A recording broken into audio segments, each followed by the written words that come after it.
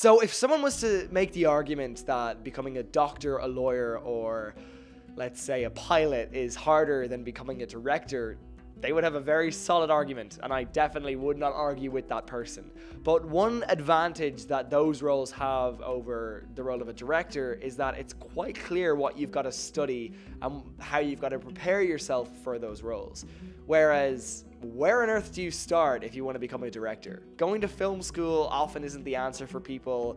Some people spend their whole lives trying to get into the role of a director, and they're not successful in doing so. Other people spend a year trying to be successful at it, and they have a massive hit early on in their career. It completely varies director by director, and it's just a very, very vague path to the role, to the career. How can you really become better at something that not many people even know what it is? Not many people know what the role of a director is in a film set.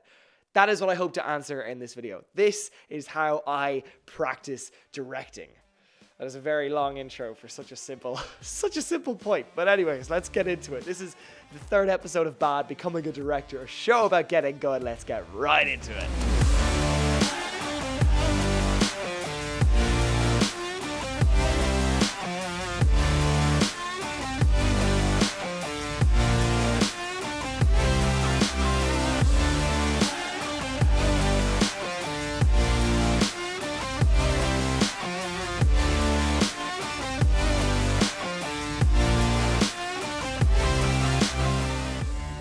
I'm not going to let the intro of this video drag on any longer because I think you get the point. What I'm trying to say is the role of a director is vague. Most people out there who are common moviegoers don't really know what the role of a director is. People who have directed often think to themselves while they're directing, well, of course this is what it is. But then I feel once I'm done directing a short film and then a few months pass and I look to other directors that are directing, I'm like, what are they actually doing?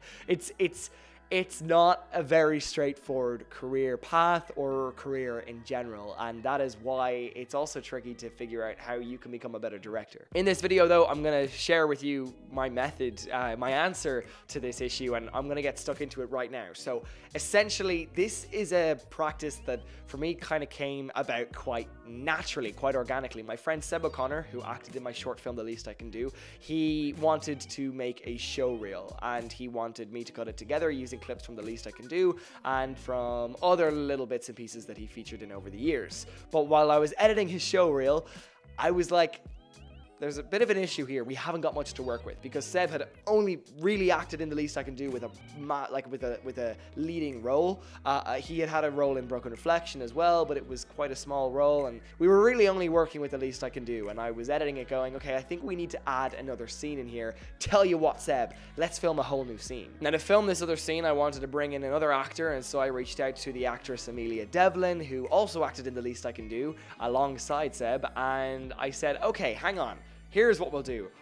First of all, I'll make a show reel for both you guys. Second of all, let's make these show reels using the same scene. So let's film a scene between you two, and then we'll take out scenes for your individual show reels. Then it clicked in my head, okay, we're recreating a scene. And recreating a scene means making a scene, which means directing a scene. And I was like, this is an opportunity to direct. Fantastic. What I did was I asked Emelia and Seb to go off and, between themselves, find a scene from a Hollywood film involving a male character and a female character that they really wanted to act. And they sent in loads of ideas. They sent in ideas from Love, Rosie, and some film with Leonardo DiCaprio, and another film, a Marriage Story. But then eventually we landed on a scene from La La Land where Seb and Emma Stone's character, whose name I can't remember, they are having a dinner and an argument kind of begins to unfold between the pair. And yeah, we've settled on this scene, and I said, okay, what we're going to do is we're going to spend one day rehearsing this scene for me to practice directing and for you guys to get comfortable with the scene, and then the second day we're going to film it. I'll bring all my equipment and we'll film the scene. And that is exactly what happened. So here's the rehearsal day that went on. For me, it's very, very important for actors to be given rehearsals. It's a luxury on most film sets. It's not something that every film set is going to have, but if you have the time to fit in a rehearsal day, get it in there, because it just makes your life as a director so much easier, and it makes your actors' lives on the real shooting day so much easier as well. And yeah, I was really, really happy with how the rehearsal days went. It was honestly very chill. We would kind of go in and out of conversation with the breaks in between conversations being practices of the scene. And yeah, it really was a fantastic rehearsal day. You committed to that. I mean, if anything, this project just gets you out of the house to places like this, which is always a nice bonus of production, isn't it? Ladies and gentlemen, what day is it? 30th of October. No, day. It's a Sunday. No, in the context of this filming. Filming! It's filming day. So yeah, rehearsals are complete. Now we're in Emelia's house in the wonderful living room, gorgeous living room. And we are setting up the shots, ready to go. Very, very excited.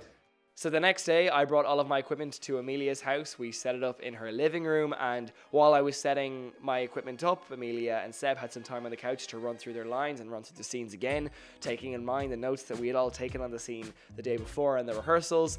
And eventually, before too long, my equipment was all set up and we were ready to film. And one thing that I already was finding this amazing for was setting up my equipment in a professional way.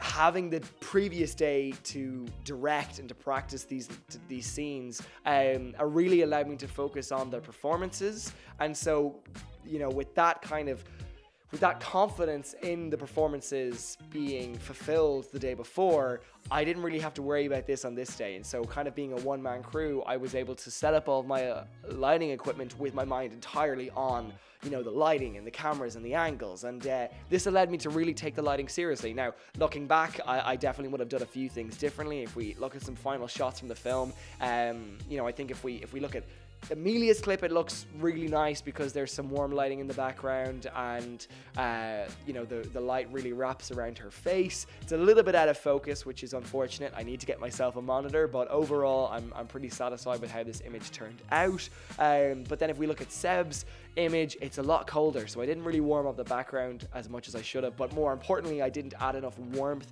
to Seb's face as I should have. You know, a lot of warmth is coming from Emelia's image, so the fact that not enough warmth then is transferring to the image of Seb in the opposing shot isn't really consistent. But the biggest issue by far in the scene is I set up a light on a C-stand above Seb in this scene, and because I did that, I kind of created too harsh a shadow on his face. I did not let the light wrap around his face enough, which just kind of created this harsh shadow on his face, which doesn't match the lighting that is then in Emelia's frame, which is just, you know, a lot softer. I think what I could have done instead is taken out the light, or at least dimmed it a lot, and then I probably could have added a white blanket to the right side of his face from our perspective in the scene. Boom, shakalaka, Bob's your uncle, tikka masala.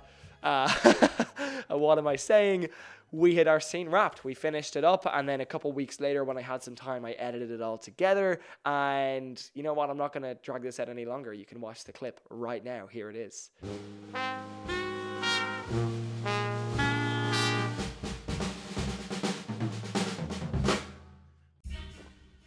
So do you like the music I'm playing? Yeah, I do. I just didn't think that you did, you know? Well, yeah, I mean... You're saying Keith is the worst, and now you're going to be on tour with him for years, so I don't know, I just don't know, I just want to make sure that you're happy. What are you doing? Why are you doing this? What do you mean, why am I doing this? This is what you wanted. For you to be in this band? For me to get a steady job. Well, of course I want you to have a steady job so you can take care of yourself and your life, and well, that's what I'm doing, so why aren't we celebrating? Well, why aren't you starting your club? You even said it yourself. No one wants to go to that club. No one wants to go to some club called Chicken on a Stick. So change the name. Well, no one likes jazz. Not even you do. I do like jazz now because of you. So what, I meant to go out and play Jingle Bells so I can afford some Shangri-La club no one even wants to go to? People don't want to go to the club because you're passionate about it, and people love what other people are passionate about. You know, it reminds them of what they forgot, what they... Not in my experience.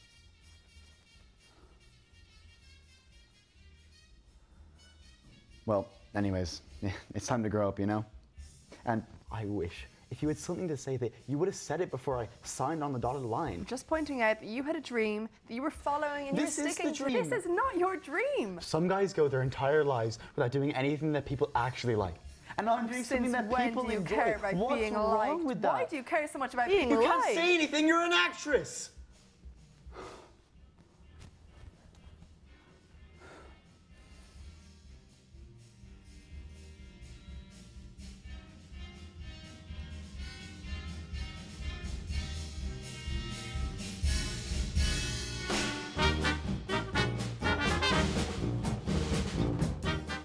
All credit for the writing in that scene goes to Damien Chazelle for La La Land, of course, but hopefully you like that scene. Going back to the very beginning of this video when I said, you know, a doctor, a lawyer, a pilot, you know, it's very clear what they've got to do to get better. They've got to study specific things and take specific steps.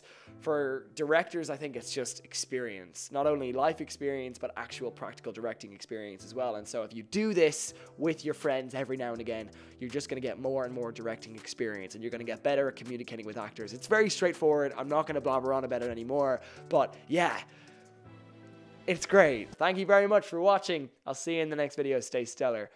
Peace. Oh, another good connection. Let's go.